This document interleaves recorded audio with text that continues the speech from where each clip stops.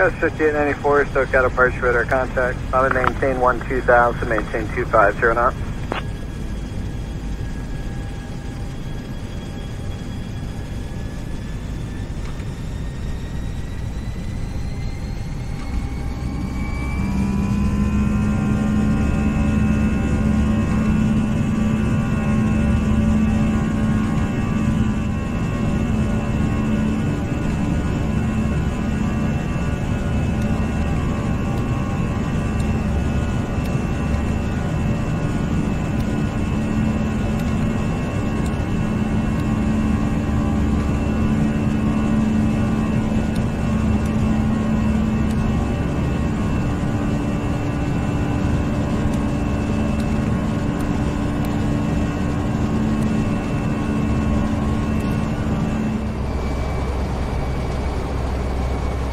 Ghost 5894, turn left heading 190.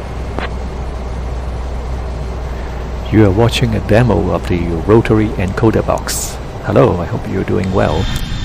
Stick around if you're interested in how it works.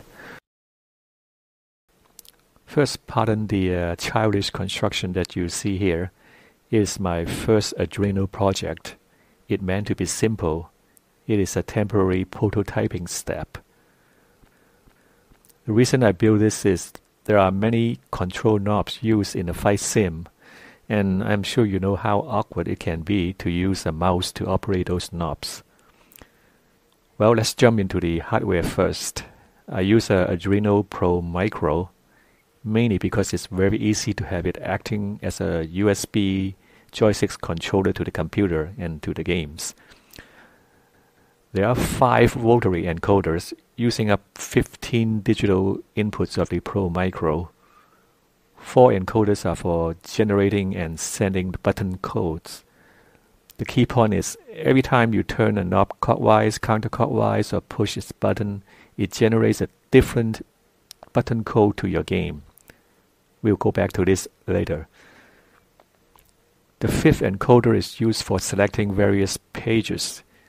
This design allows the same encoder to perform many additional functions. Then we have a 20 by 4 LCD display, so you can tell what the encoders are supposed to do as you jump from page to page. Each encoder can produce a variable number of button codes. A button code is what the computer sees when you press a button on a joystick. That is, it can be configured to have multiple functions. One encoder can have up to 4 sets of clockwise, counterclockwise functions. So at the maximum, one rotary would generate 8 different button codes. When an encoder has multiple functions, you use its push button to cycle from one function to the next. But if an encoder is not configured for multifunction, then its push button is available to generate a button code. There is also a long press feature. If you press and hold the push button for more than 0.6 of a second, it can send yet a different button code. This clip shows we have the first 2 encoders each configured as single function knob with both short press and long press functions. Therefore, each encoder will generate 4 button codes. So let's see how the box interfaces with the game. We'll use Flight Sim 2020 as the demo. We will look at a typical applications of frequency tuning for the radio. So this is how the binding works. Hold frequency number counterclockwise, button number 21. Clockwise, button number 22. Switch to second function for fractional number, button number 23. Button number 24. Long press, button number 25 for swapping. Let's see if it works.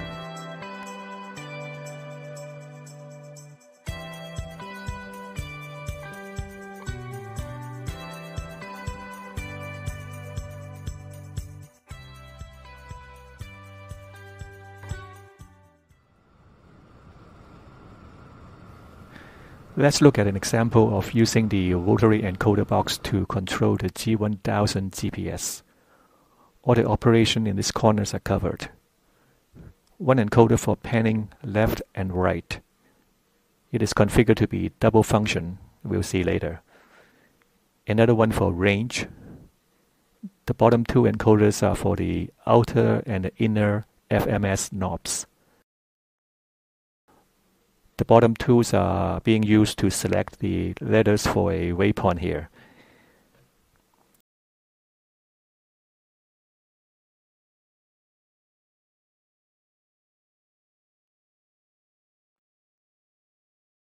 A press on this outer one brings up the flight plan page.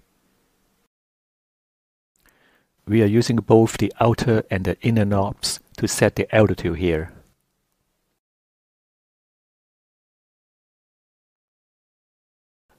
A long press to exit cursor mode.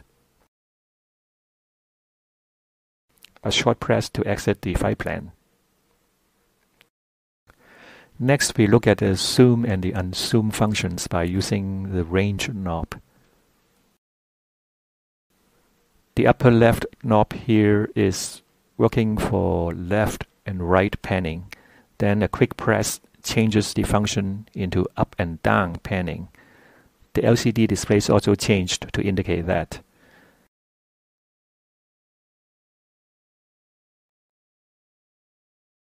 And that's it. It might take some getting used to, but it's still easier to operate than using a mouse. There's a couple more features that I would like to show you. You can organize the collections of encoder pages into profiles. For instance, you can have a set of operations that are applicable to operating an Airbus and group them under an Airbus profile. To create customized functions and profiles, you need to modify an Arduino code yourself. You don't need to write new program, but you do need to know how to edit and include file, following examples to add new definitions, and be able to build and upload the sketch. Lastly, the box has a power down mode.